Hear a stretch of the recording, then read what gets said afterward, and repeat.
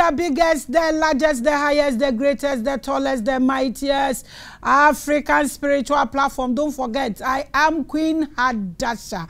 I am Empress Makida. I am the world star number 8. I am the spear of destiny. I am African liberation and I am African spirituality. I welcome you to one great episode today. No long talk. The only Prabhu that has my own name attached to his name. His Grace. I am Grace, so don't have to forget that. But the name, these names, I won't try to mention them. I won't even try. They will mention their own name. I can only mention Shashus Das Asa. The rest I can't. Let's welcome Papa. He's not old. He's one of our fathers who will be visiting us frequently whenever he's in Ghana, and there is time we would extract knowledge from him. So let's welcome our father. Father, we welcome you. Thank you. We've missed you. We are happy to be here again. So say hello to the people you know. Yes, dear viewers, thank you for watching. We are grateful to share this knowledge with all of you. As you know, my name is Srivas Das. I am the zonal supervisor for the Hare Krishna movement in West Africa. I also serve as a spiritual master, and I'm a teacher at our many institutions across the world, and I serve on many international committees for the society. And so we are happy to be here to share this knowledge, which is very valuable for everyone. In fact, knowledge is required for everyone. It is said that just as medicine is a friend of the sick, knowledge is a friend of a person on a journey. We are all on a spiritual journey to the spiritual world. And so this knowledge is very important. It's very important. Papa, we welcome you and we appreciate your presence on this platform. Ebusia, the magrahebreacts akwaba na enene your first time our platform is on episode say we are still the biggest, we are still the largest, we are the mother of all spiritual platform. All other platforms are behind us. We make a move, we create, we do things, and they copy and they paste. We are happy and we are so proud. But in all, we are the mother of all spiritual platform. I welcome you once again. Today's topic, I am in a hurry to get into today's topic because the topic is this. Is there a place called heaven or hell? If so, why does God have to create hell for some of his own children to suffer? What are the qualifications for going? That is what I want to know. The qualifications I would want to know, but I will still ask him questions. I welcome you, and Papa, I welcome you. Thank you. Is there any comment or anything about your previous episode you would want to address today? Well, a number of people have called me to appreciate the knowledge we shared on this platform. We talked about the identity of the soul. Who am I? Where do I come from? Why am I here? And where am I going from here? These are very essential knowledge that every living entity must have. In fact, this knowledge differentiates the human being from the animal. Animals don't go to school. They don't. Animals don't go to church. They don't pursue spiritual knowledge. So if we are human beings and we don't pursue spiritual knowledge, we have no spiritual inclination, and we're just eating, sleeping, mating, and defending, we are simply acting on the animal platform. Yes, a human being must pursue knowledge, spiritual knowledge, to identify who am I, why am I here, and where am I going. That differentiates us from the animals. We are blessed with such highly developed consciousness, highly developed intelligence. What is it meant for? It's meant for understanding our identity. Aham Brahmasmi means I am a spiritual being. I don't belong to this world. I am a stranger here. And we all have to leave. That is a fact. We are all strangers in this world, and we have to leave. So an intelligent person will make the necessary arrangement, will make the necessary, take the necessary steps in order to go back to where we belong. So we spoke about some of these things in our previous discussions, and people have called to register their appreciation, and we are always ready to share more. Thank you for coming. We appreciate such knowledge. You pay thousands of dollars to get through to such knowledge, but we give it to you for free on this very platform. It tells how much we love you and how much we care about your consciousness, and in fact, how much we care about the soul living inside of your jacket or the car. I welcome you once again. Today's topic is very important to me, but I'm going to ask him a few questions before we get into the topic as usual. So, Father, my question is this. You are an African, and you are in Hare Krishna movement. I appreciate that. I don't have any problem with that. Your headquarters is in India. And in fact, a lot of things you people practice or use, or your way of worship is basically, you will say, an India culture. You are an African. Your knowledge, you speak on bigger platforms, higher platforms. My worry, I won't say my worry, my focus is Africa. How do we get this message through to our fellow Africans? Without this message, how would our behavior be, and how bad is the behavior affecting the continent Africa? And if we should get this message through to each and every one of us, what will be the evidence, and how would our continent be like? I know it's a huge topic, a huge question. It is a huge topic, but I will just highlight some areas. Actually, the African continent is actually a part of the planet. It is said that long time ago, all the continents were together. It was one landmass. And the culture that we are presenting today was spread all over the landmass. What we practice is called Sanatana Dharma. Sanatana Dharma means eternal spiritual principles, eternal religious principles that are necessary for every human being. So when the planet or the landmass was one, this knowledge was all over this landmass. But as God would have it, it said there was some activities within the earth crust that created a separation of the continents. It is called the Teutonic movement that caused the planet or the continent to separate. And it is said that if you look at the map of the world, it's like a jigsaw. You can push the continents back together to form one landmass. And you can see Africa, the Horn of Africa enters somewhere, the West Africa fit in somewhere. You can see that actually at one point in history, there was one landmass.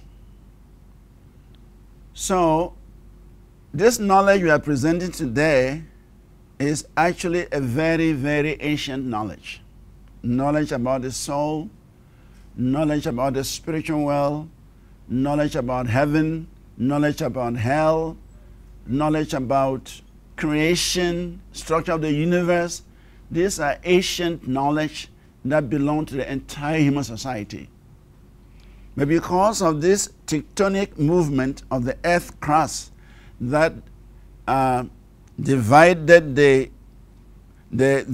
earth mass, and the knowledge was separated, Africa moved away with a certain amount of knowledge, just like America also moved away with a certain amount of knowledge, and Europe also different level of knowledge.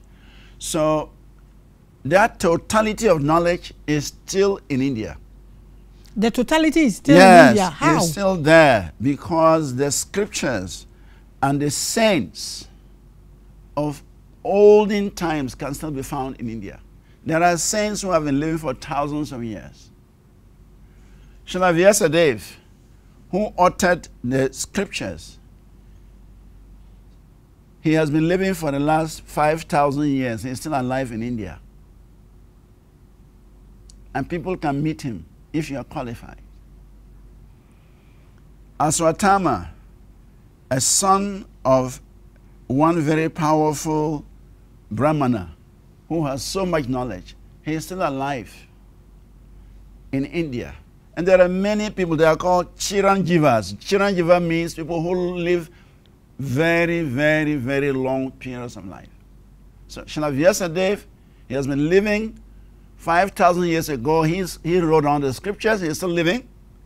Aswatthama is still living. And many other personalities are still living. They all live in India, in the Himalayas region. They are there. And people who are qualified can meet them and gain knowledge. It is said that about 300 years ago, or maybe 500 years ago, one great saint, Madhvacharya, he wrote a scripture, and he wanted this Vyasadeva, who wrote all the Vedic literatures, he wanted him to edit it and authorize it. So he went all the way up to the Himalayas, and he performed certain austerities, some fasting and some different austerities. And this personality appeared before him, took his books, went through it, and gave his authority and said, it's perfect, publish it. So we may not know these things, but there are sages, there are yogis, there are people who have lived more than 1,000 years, 2,000 years, 3,000 years, and you can find them in the Himalayas. So this knowledge is still there, intact. Papa, please wait. You are saying that, like, when we splitted or when we detached, yes, everybody went with a kind of knowledge. Yes. And these people went with totality of the knowledge. Yes. And that's why all these people are there. Yes. So what did we come to? So in Africa, we took away the rituals. There is an aspect of the scripture which is called tantrics. It is just rituals. So Africa, we took away the rituals of the Vedic literature. We did not take the deep knowledge. You may find some amount of it in the Kabbalahs. You may find some amount of it in the Egyptians' writings. But that is very limited also. But if you want the totality of the 108 Upanishads, the 18 Puranas, the Mahabharata, the Srimad Bhagavatam, and many more, you can find all of this in India. So it's not that it's an ancient something that they've been able to keep or maintain, but naturally that kind of knowledge fell with them. Is that what you are saying, please? Well, you see, we must also accept that India is the spiritual capital of the world. We must accept that. Why? Because the practice of spiritualism, if you talk of yoga, you talk of the mysticism, it is said that there are 8 perfections of mysticism. You can find all of these things in India. You can find them. That's why I'm saying that. Is it because like they kept it? Is it something ancient, something that splitted or spliced everywhere, but they have been able to hold it, keep it, and then maybe vibrate on it, or maybe practice and pass it through generation to generation, and we didn't do that. Uh-huh. The issue is knowledge has to be handed from generation to generation. Mm-hmm. That system is maintained in India. So the rituals we inherited or we came with, yes, do we still have it, or we have lost much of it even, because there is no system by which it is transferred from generation to generation. I'll just give one example. Okay, please do so. My father had a friend, and this friend, he is an experienced undertaker. They bury the dead. And sometimes they have challenges in burying people, because the system of burial is a bit queer. They dig the grave in a round manner. They go deep, 6 feet deep, and they make a room for the dead, like a bed. They carve a bed in there, in my area up north. So the person who does the undertaking, he would go inside the grave, and they would lower the body down to the person in the grave, and he would put him to rest. If he is a male, he lies facing the east, meaning that day has broken. You are the caretaker of the family. You must get up and work. If it is a female, he's facing east and west, meaning that night is coming. You must get ready to take care of the family. So, and there are certain ceremonies they will perform, put you to rest, all that. Then the undertaker will now come out, and then they will cover the entrance with a stone and cover it with mud and cement and whatever. So sometimes they face some challenges in there. After you set the person down to rest, when you want to come out, you will feel somebody touching you. So if it happens like that, you have to go back and reset the dead body properly. It means you have not done that properly. If it happens 2 or 3 times, it means there's a challenge. And so if you are not an experienced undertaker, you announce to the people outside there's a challenge inside. And they will allow an experienced person to come in, and you who has no experience will go out. Then that experienced person will order them to close the grave. They will seal it. Meanwhile, he's in the grave. They will seal it. But by the time you get to the house, he's already at home.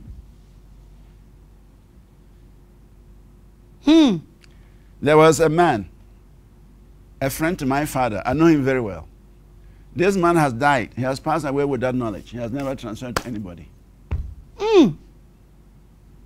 He will bury himself with the dead body, and get home before with you get his to the physical house, body. he's already waiting for you there. And he took it away. He took it away. Oh, Africa. Yeah. So there is no tradition, there is no system, there is no process by which knowledge can be transferred. So can we start something? Is there something we can do now? Yes, if you want to start. It means you have to start doing some research, gathering knowledge, those who are still alive, who have this information. But another issue is that because people don't like to share this knowledge also, we are a little bit greedy, selfish. So they may not even want to share this knowledge with you if you try to research. That is the issue. But in India, it's different. They accept disciples, they teach them, they train them, they pass the knowledge because they don't want the knowledge to be lost. Die. There is a man here who was here in Akosomo. My grandfather has a house. And in that house, no female can go into that house. I was the only female child that this old man would take into that house. Wow. He has 3 wives. He's built a house for all of them. and then has a bigger house for himself. So when you give birth to a male child, he goes to that bigger house. Female children stays with their mothers. I was the only female child that the man was sleeping with in his room in that big house. And there is a man he visits and he will go with me. The man is in Akosumu here.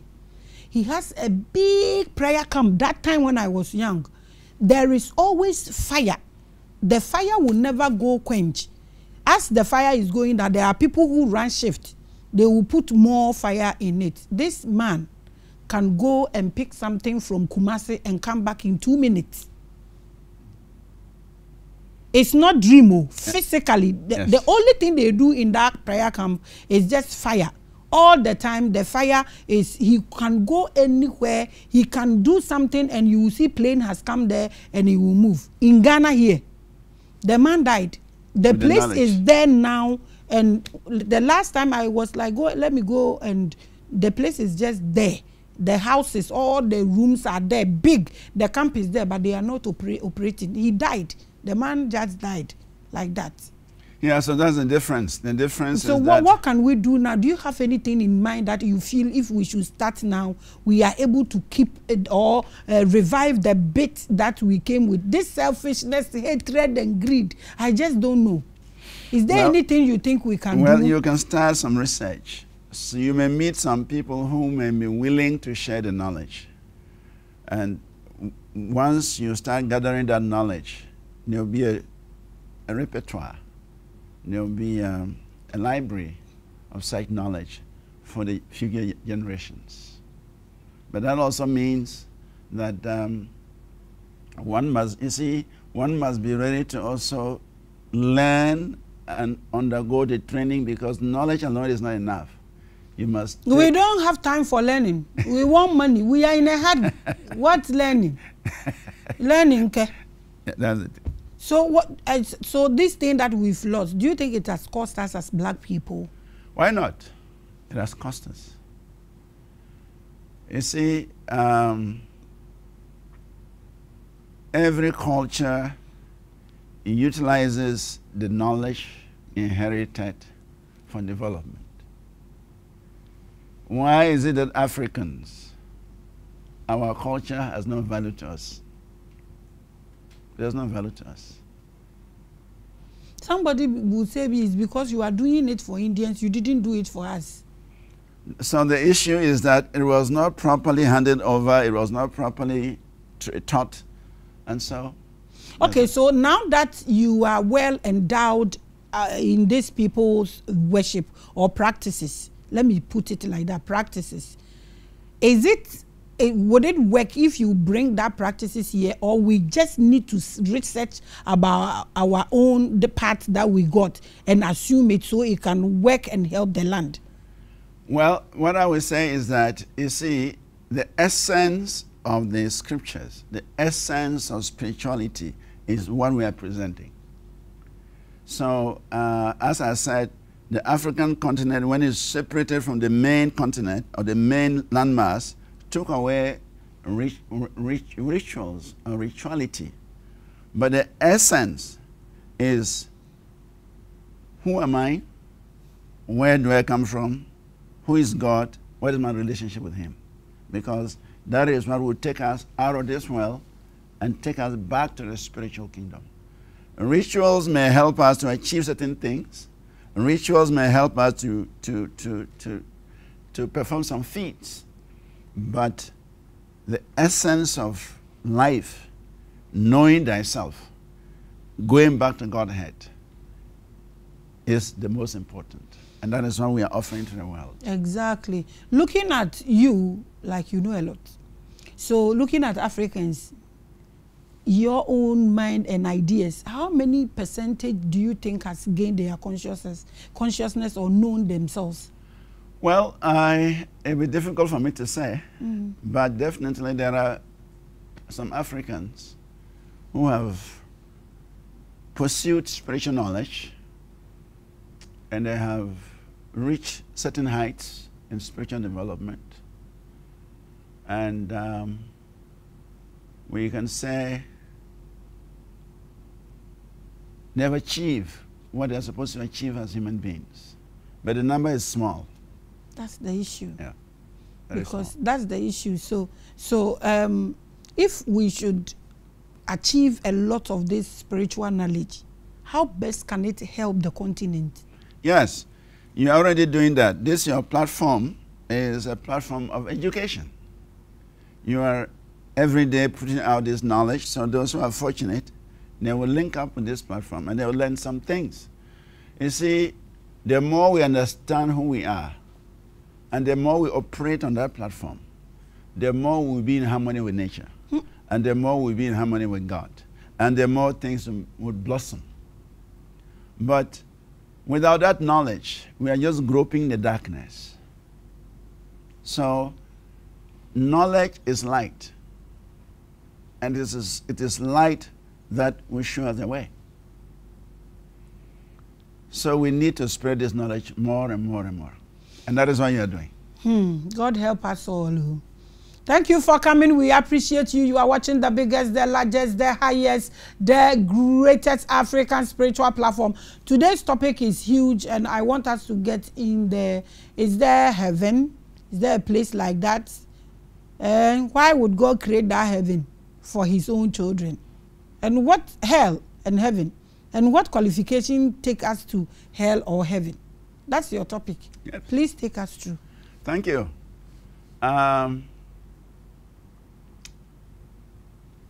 We are living in a universe. The universe is structured. The universe is divided. Just as in Accra, we have a high-class area and a low-class area. We have the prison house, and we have a place of freedom. So we are just mimicking, we are just imitating the structure in the universe. The universe is so structured that we have the higher planetary systems. It's called Swagalok. The higher planetary systems, where the angels and the higher beings, they live. We have the middle planetary system, where we human beings will live. And we have the lower planetary system, where sinful people live. So the universe is divided into 3 categories. A higher planetary system called the Swagalok, the middle planetary system called the Bhuva Mandala, and the lower planetary systems called the Patalalok, the hellish planets. So there is a qualification to be in each of these places. Those who live in the heavens, they are in a mode of goodness. In fact, there are 3 qualities in this world: the quality of goodness, the quality of passion, and the quality of ignorance. Those who are in the quality of goodness, they have knowledge, they are enlightened, and they do things in a better way. Such people, when they die, they are promoted to heaven. Actually, heaven is not the kingdom of God. Hey! Heaven is a place to reward those who do good. So anybody can go to heaven. It doesn't matter whether you go to church or you don't go to church. It doesn't matter whether you believe in God or you don't believe in God. If you do good in this world, you become a candidate for heaven. So the good things we are doing will give us the opportunity to go to heaven and enjoy the credit. It's like you save money in the bank. It is your credit. It is for you. Anytime you can always go and draw a check.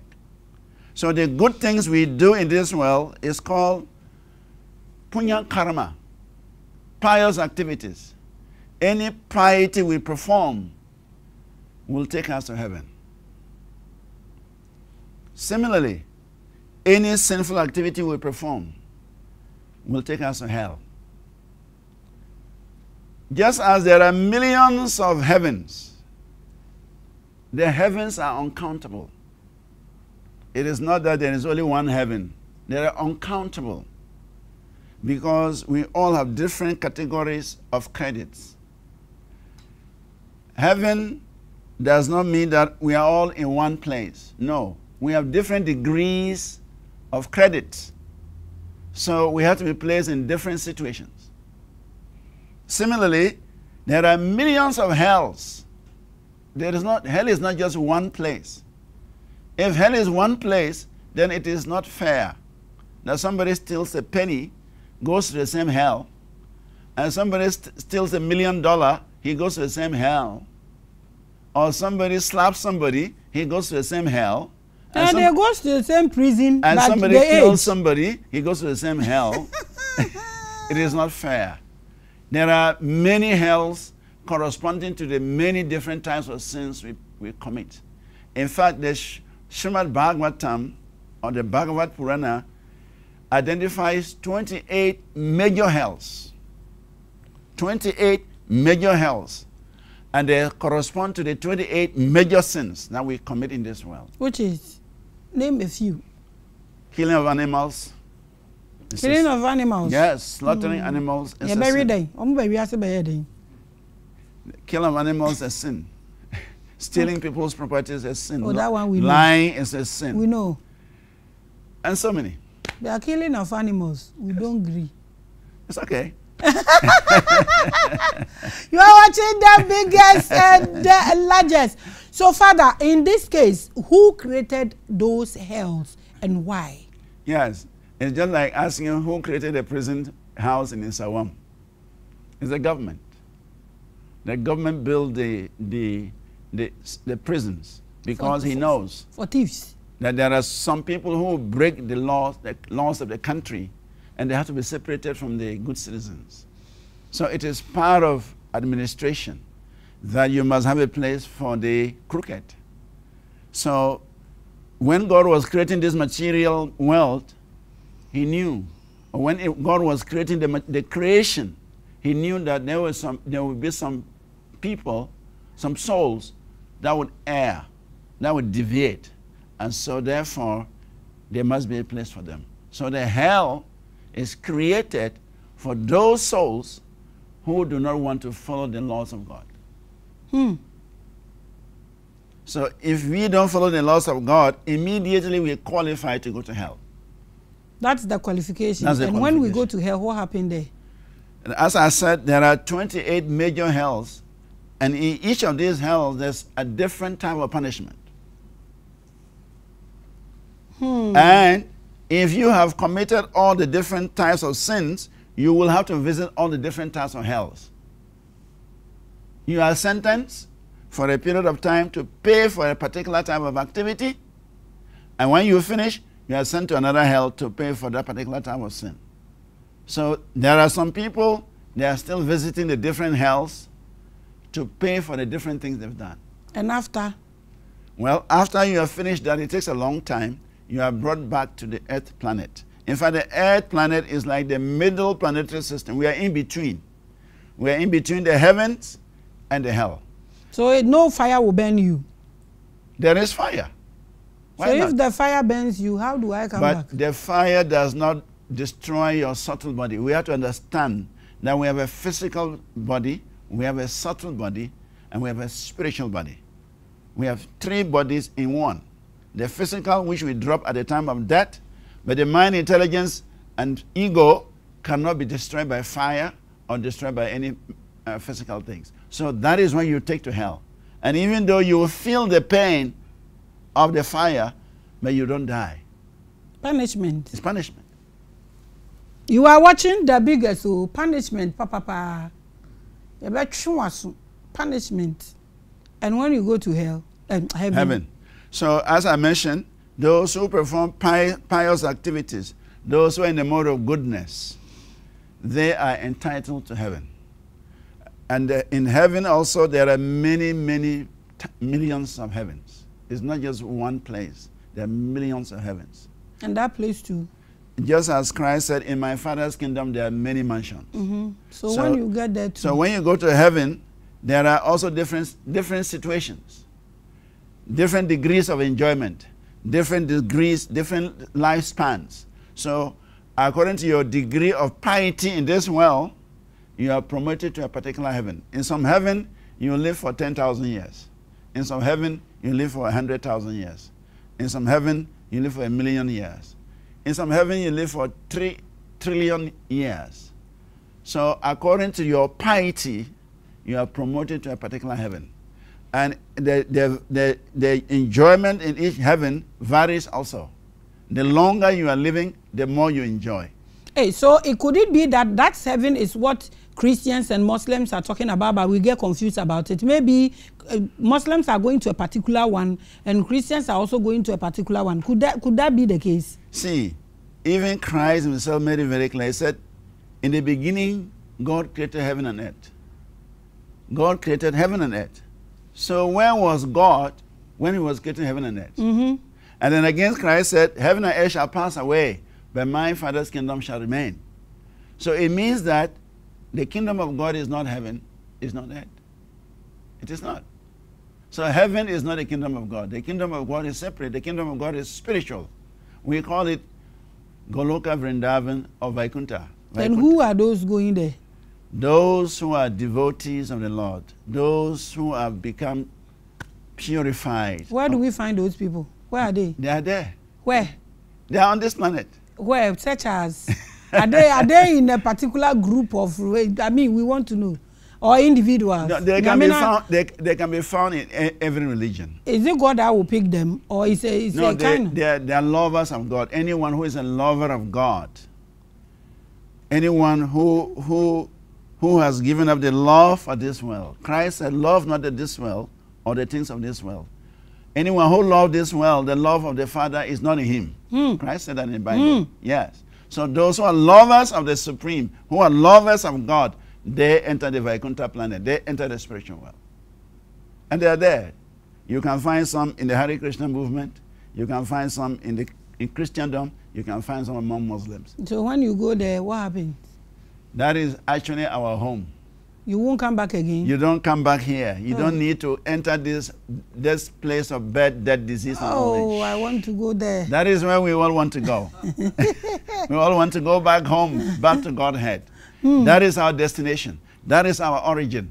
And that is where everybody should go. So what do you tell us to do? Give us 5 structures or 5 efforts we can put in to get through to this place, so we don't come back here again. Good.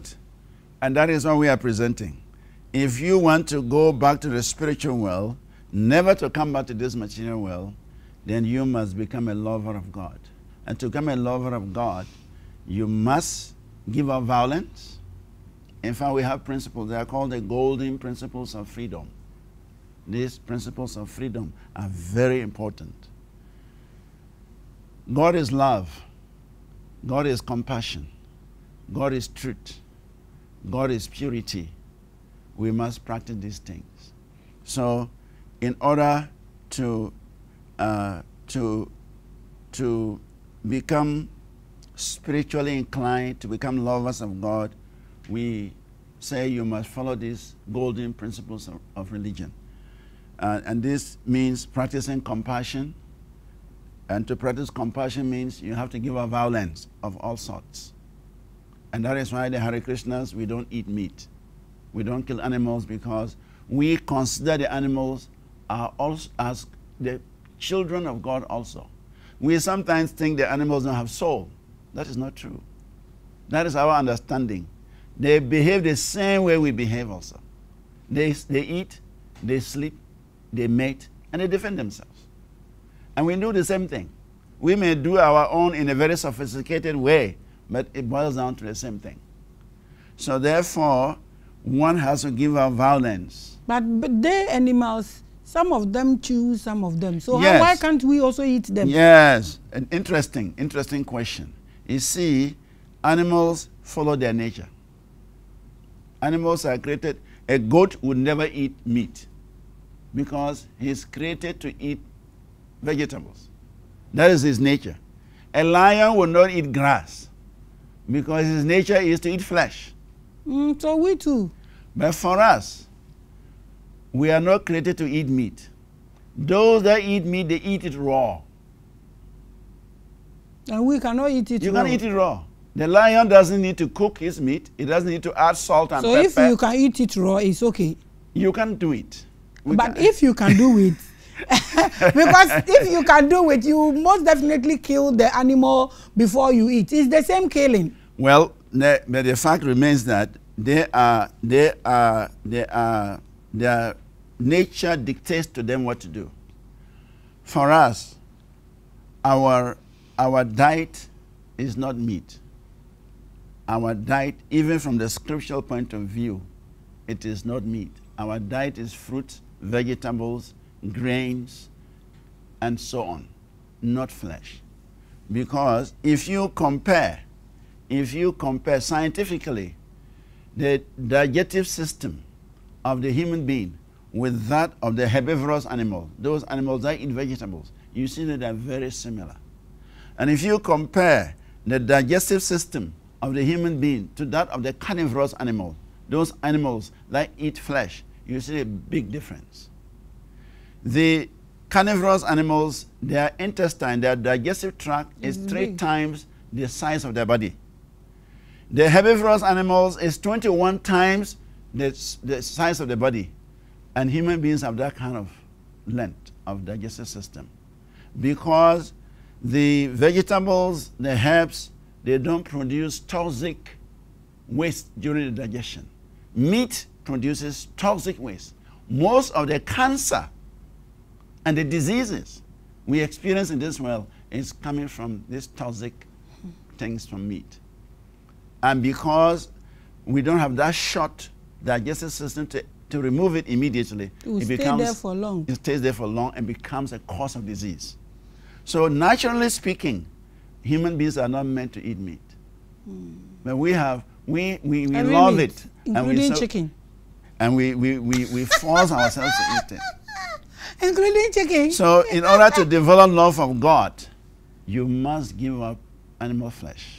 Okay, you must give up animal flesh. Yeah. Now, let me ask this important question. You are talking about soul going to heaven and hell. Yep. And you've explained. Who distributes souls into this earth? How does souls come here? Yes, souls are part and parcel of God.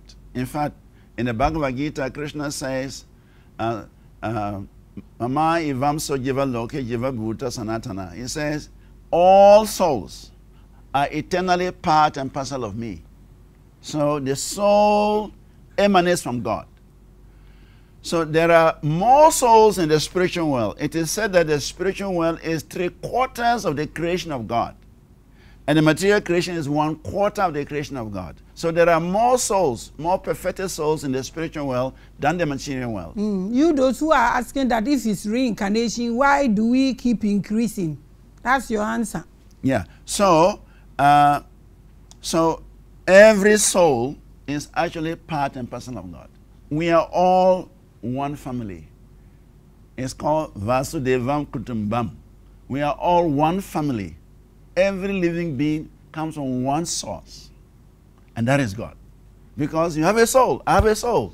The goat has a soul. The fowl has a soul. God is the creator of the universe. Yes. So everything emanates from him. So, and he is full of love. That's right. So we must demonstrate that love. So then we qualify to go back. So why won't he forgive those who do not keep his will? Somebody with full of love, why would he create hell for people? Yes. Actually, it is we who have created a hell by our activities. God would not like to create a hell, but he must have a place to check those who want to disobey his orders. So where will be his love if he throw his own children there? Look, it's like if you tell your child not to put his hand inside the fire, and he put his hand inside the fire, it is not you who have put his hand inside the fire. It is he who decided to put his hand inside. So when we put our hands inside the fire, would he come and dress the wound for us? Well, when you put your hand inside the fire, you will learn a lesson. you know that it bends next time you won't put your hand inside. We have to be in the lesson for many So this years. material creation is a learning ground. Hell is a learning ground. Whatever we're experiencing here is a learning ground. It's a school. And so as we go through the pain, we learn to behave properly. We learn to behave properly. So give us some qualifications, 5 qualifications that will take you to heaven, and 5 qualifications that will take you to hell. Yes, I already mentioned that first I said to go back to the spiritual world, we must practice nonviolence. We must practice purity of life. We must so it's like in our Hare Krishna, we don't eat meat because we want to practice compassion, nonviolence. We don't engage in sex outside of marriage because we want to practice purity. We don't drink alcohol or smoke cigarettes or any hard drugs because we want to practice austerity. And we don't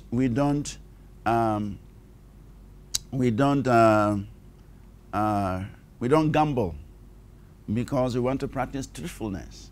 So these principles are very essential in going back to the spiritual world. So anybody who wants to go back to the spiritual world must practice these 4 principles. And then you will not get anybody. Why not? People are practicing.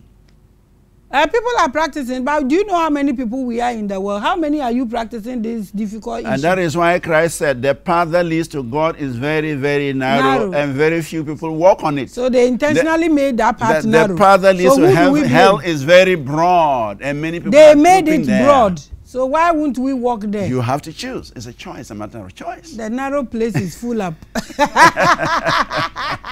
You are watching the biggest. He made that place narrow. So why would narrow a smaller group of people will not practice this? No, in other words, you've made the place narrow. It's not narrow. Or it's elastic. It's elastic. It's unlimited.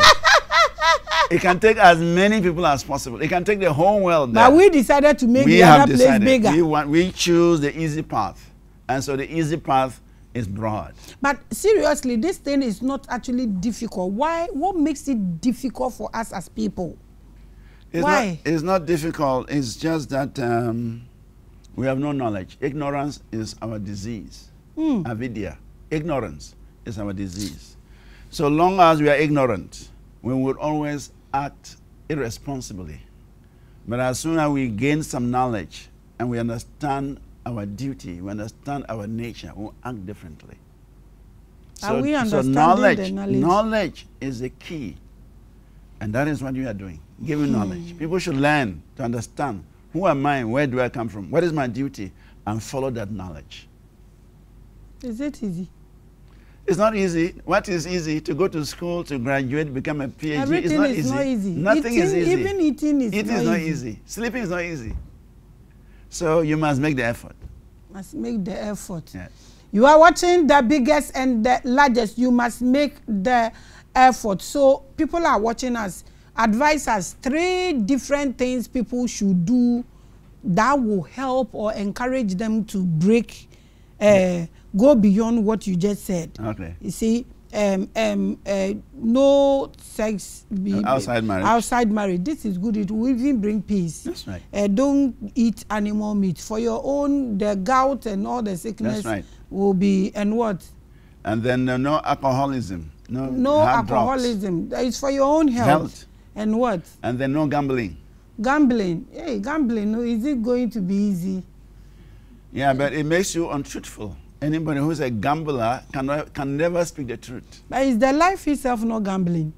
Well, that's why we should turn our face towards God. When you turn your face towards God, it's no more gambling. But if you don't turn your face towards God, your life is a complete gamble. Exactly. So these 4 things, do you have antidote for this? For these 4 things? The antidote is associate with devotees. Call the names of God every day. That's why the Bible says from the rising of the sun to its setting, one should call on the names of God. When we call the names of God, we are associated with God. We can derive some spiritual energy that will help us to follow these rules and regulations. Actually, on our own, we don't have the strength. But if we practice calling the names of God, all the scriptures recommend they're calling the names of God. from the Holy Quran, from the Bible, from the Torah, from the Bhagavad Gita, from the Srimad Bhagavatam, from all the scriptures. They all recommend that on daily basis we should call the names of God. By calling the names of God, one associates with God, one develops spiritually, one becomes spiritually inclined, and one can follow these rules and regulations. One can follow these rules and regulations. What is the name of God? God has unlimited names, but it is said that God has primary names and secondary names. We want to know them from here. We are going to mention it, so tell us. Primary names are the names that relate to God's pastimes, his activities in the spiritual world. Which is? We have Govinda, we have Krishna, we have Gopala, we have Mukunda. There are many, thousands of names are there. How do I mention these names? Well, you have to learn. And then we also have the secondary names, as when you say God is the creator, God is almighty, God is the super soul. These are described as secondary names because they relate to the creation. But the activities of God in the spiritual world give rise to his primary names. And those primary names, they have more efficacy, they have more potency. When you call on these primary names, it will help you more in your spiritual development. They will help you more. That is from the Prabhu with Grace, the name Grace in addition. You are watching the biggest and the largest. I don't know what you have to tell Africans and where we can start this whole thing from. But I'm giving you 5 minutes to talk to everybody, including Africans, but hit more on Africans. We need to, gain our consciousness and liberate our continent. Yes, Africa, we are a blessed continent, no doubt about it, because the whole world depends on Africa for its resources. Without Africa, there is no world. Unfortunately, we are enslaved, mentally enslaved. And until we break away from this mental slavery, we can't go anywhere. So what is the slavery thing about? The slavery thing is that we don't have the knowledge that will enlighten us, that will guide us, that will lead us out of this situation. We have been made to think that the African is inferior. We've been made to think that everything African is bad. This is mental slavery. Oh. And until we get out of this situation. Are we getting out one day? Hopefully. Okay, so your last words and the advice you have for the public, and if there are any numbers you would want to give and all that. Yes, so our advice to the public is that we should lead morally upright lives. We should try to follow the laws of God. We should try to please the Supreme Personality of Godhead. We should know that life is temporary. It doesn't matter which position you occupy. It's a flash in eternity. Even if you live thousands of years, it's still a flash in eternity. But if you utilize this short, brief life in pursuing spiritual knowledge, at the end of the day, you'll be very happy because you would have understood who you are, where you have come from, and where you are going from here. It is very essential. If we don't know our identity, if we don't know who we are, if we think we are this physical body will fall apart. There is no guarantee how long this body is going to last. It is born, it grows old, it grows sick, and it falls off. But we go on, life does not end with death, nor does life begins with birth. The soul is eternally existing because it's part and parcel of the Supreme.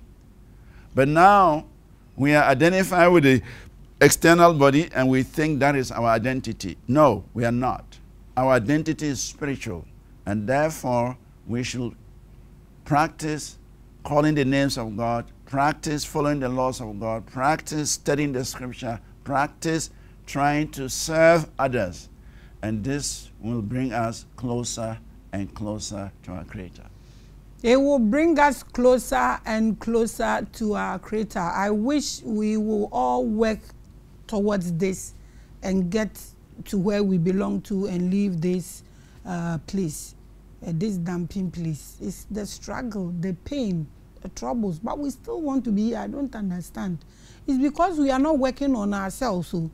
So God help us all. Papa, thank you so much. You know how much we appreciate you on this set. Thank you so much for your time. You've been here since morning. We do appreciate you. Thank you very, very, very much.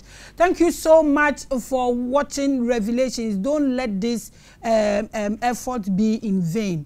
I am not preaching any fraternity to you. I'm preaching yourself to you. When you have yourself, you are able to make decisions that will benefit yourself.